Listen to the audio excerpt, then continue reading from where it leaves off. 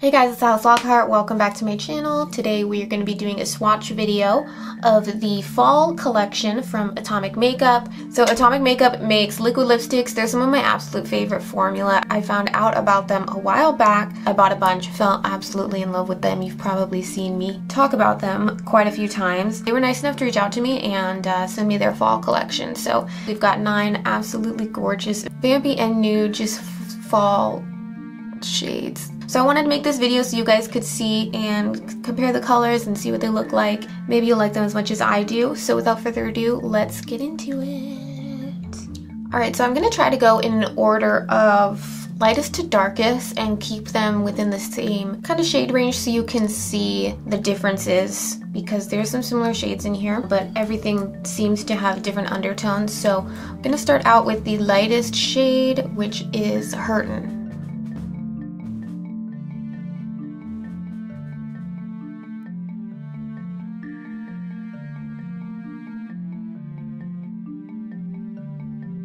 Now in between swatching, I am just removing with coconut oil, and then I'm going to touch up my foundation around my lips. The next color that I'm going to do is Whiskey Brown.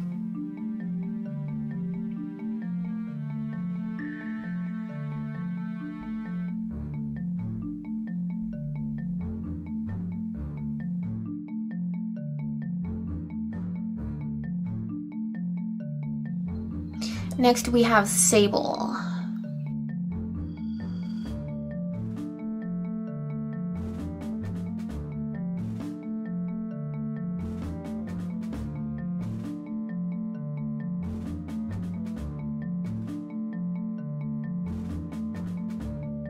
Alright, next in line is Lexington.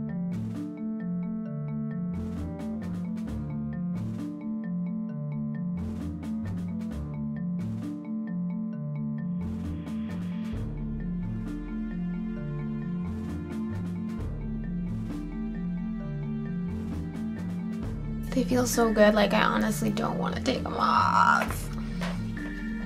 The next color we're going to do is Star.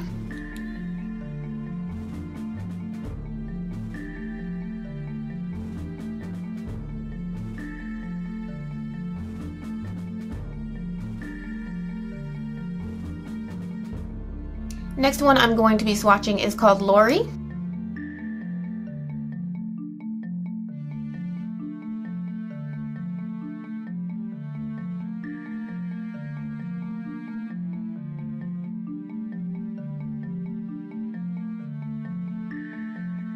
Oh, this one's really cool. It matches the background perfectly. Next up is Exploding Heart.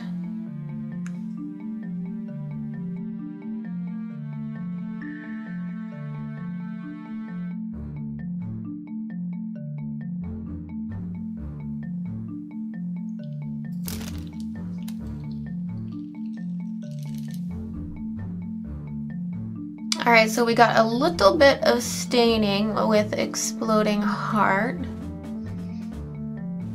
Next up is Never Again.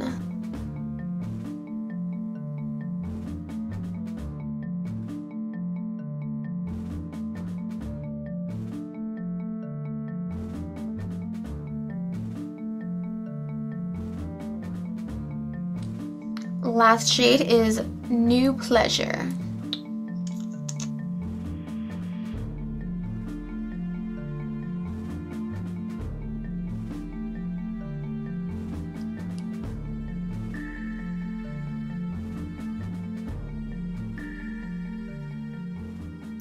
This was surprisingly painless. I thought my lips were gonna hurt really bad. I thought it was gonna be horrible, but my lips feel great. Final thoughts on the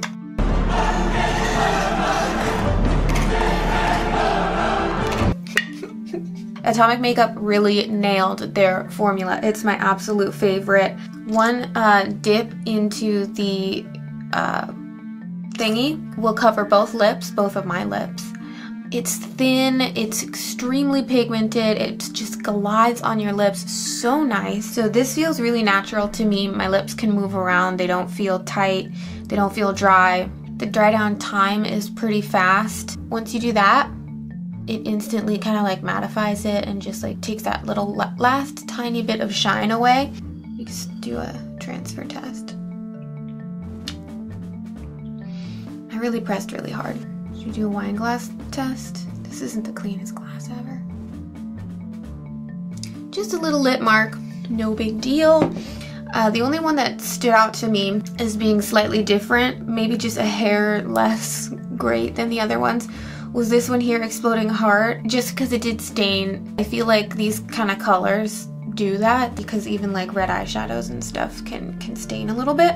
I recommend these to everybody. If you are somebody who loves liquid lipsticks and you haven't tried these, I highly suggest trying them out. If you're somebody who hates liquid lipsticks, again, try these out because they don't feel like liquid lipsticks at all. And if you've never tried liquid lipsticks, then these ones would be perfect for you because they are great quality, they're comfortable. I can't say enough good things about it, obviously. Hopefully you like this video. If you did, give it a thumbs up. Let me know if you want to see more swatch videos in the future. And I'll see you in my next video. Bye.